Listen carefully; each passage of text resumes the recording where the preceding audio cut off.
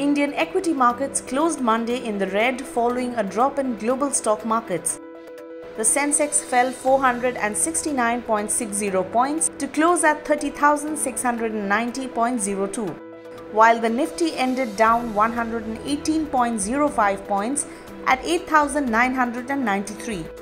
Bajaj Finance, Bajaj Finance, Mahindra and Mahindra and Titan were among the top 5 Nifty losers. Among the top 5 gainers were L&T, Hindalco, Airtel, Adani Ports and DRL. The rupee settled on a flat note at 76.27 against the US dollar.